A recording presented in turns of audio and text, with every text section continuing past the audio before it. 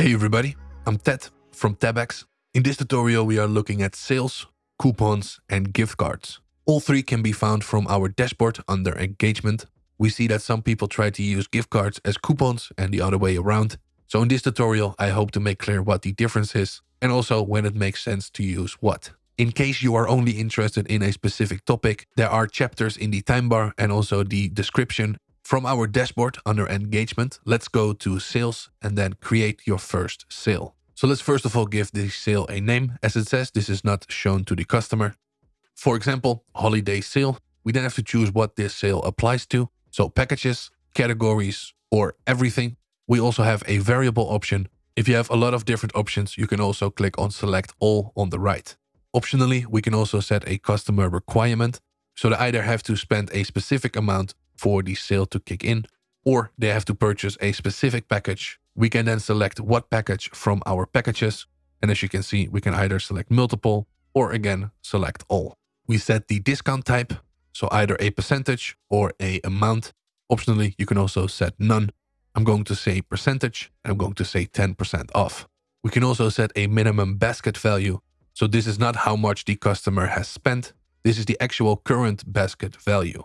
We can set a start date and a expiry date. If you click on this, you get a calendar where you can select the date. Same for the expiry date. We can also add game server commands. So if this sale is triggered, we can also make extra things happen. And these are the same options as you have when creating a package. For example, saying thank you for using the sale or something like that. So let's click on create. And now you can see that the sale is here. It is active. If we want to, we can also edit the sale or delete it from the list. For demonstration purposes, I'm going to remove the required packages and then click on update. And as you can see, when viewing the package, there is now a discount showing us the old price and the current price because the holiday sale is active. Running strategic and well thought out sales can really increase revenue. Under engagement, let's go to coupons and then create your first coupon. When creating a coupon, we have a little bit more options, but you will see that some of the options are exactly the same as with sales. We first of all need to give the coupon a code. This needs to be a unique code for our web store. For example, my coupon 1.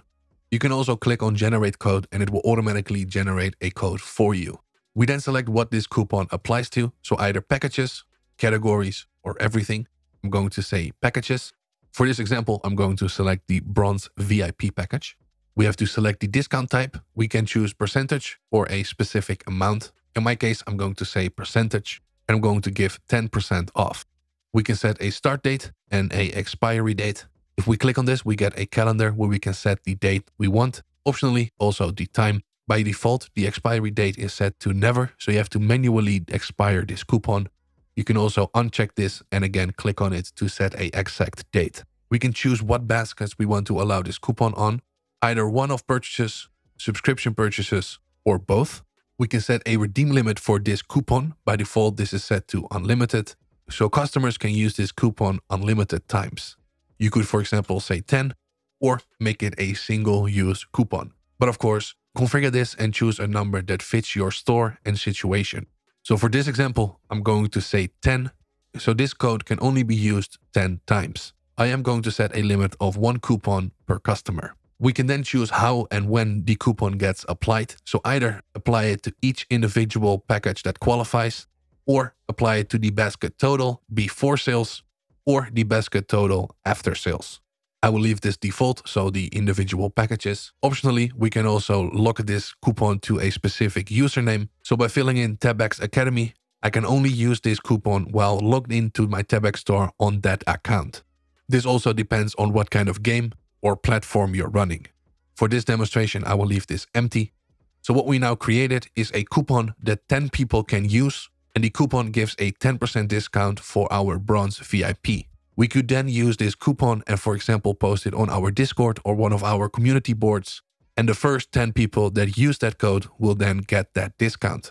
And with the limit, we also made sure that the customer can only use 1 coupon. Optionally, we can also leave a note. You can, of course, also leave this empty. Let's then click on create.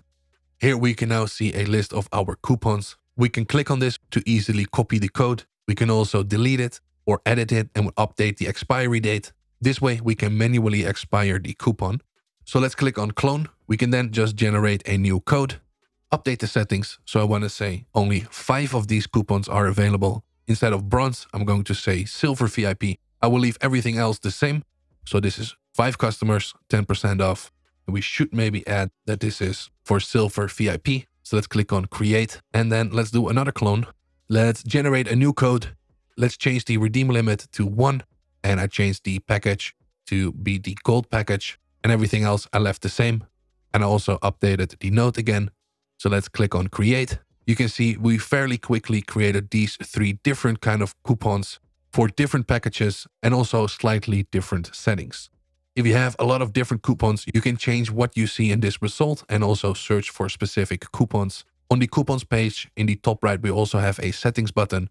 And here we can set a maximum coupons per basket. If you want to, you can change that over here. So let's copy this just by simply clicking on it. From our dashboard, let's view the web store. And then when checking out, you can see that we can redeem our coupon. By pasting the code and clicking on redeem, you can see that this gets applied to our basket. You can see how easy it is to set up coupons.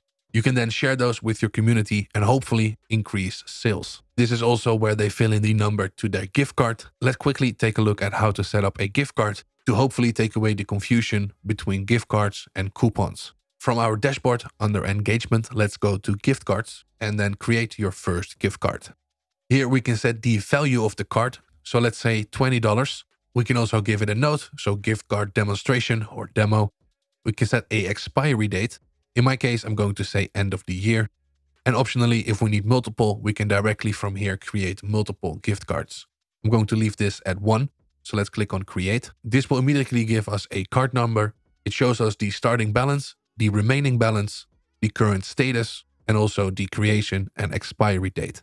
On the right, we have the usage. It's currently not used. And at the bottom, we have our note showing that this is our gift card demonstration.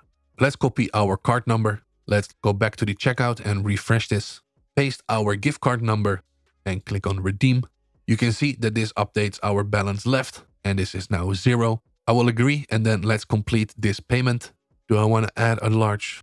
No. Okay, let's complete the order for now. So this is completed. Let's return to our store. We can now see an entry in our usage history showing the date, how much has been used, and we can also view that transaction. And as you can see, this also updated our remaining balance. In the top right, we can also void this gift card, meaning that it cannot be used anymore. So let's click on void. Gift card has been voided successfully. And now if we go back to our gift cards, you can see that this is now void. Again, we can hide the inactive cards here or show inactive depending on what you're looking for. Or you can also look up specific gift cards. When going to Web Store and Sidebar, we can add the gift card balance module to our sidebar. And this allows customers to check their gift card balance. And this is highly recommended if you're selling or using gift cards. Here customers can fill in their card number and check the current balance of their gift card. Hopefully this was helpful. If anything is unclear, please leave a comment down below. And as always, thank you for watching and good luck with your Tebex store. If you're not done watching yet, you can click here on the right for our latest release or on the left for something that we think suits you best. If you think I want even more, of course, feel free to subscribe. This way you will be notified when we release new content every Friday. And as always, thank you for watching and good luck with your Tebex store.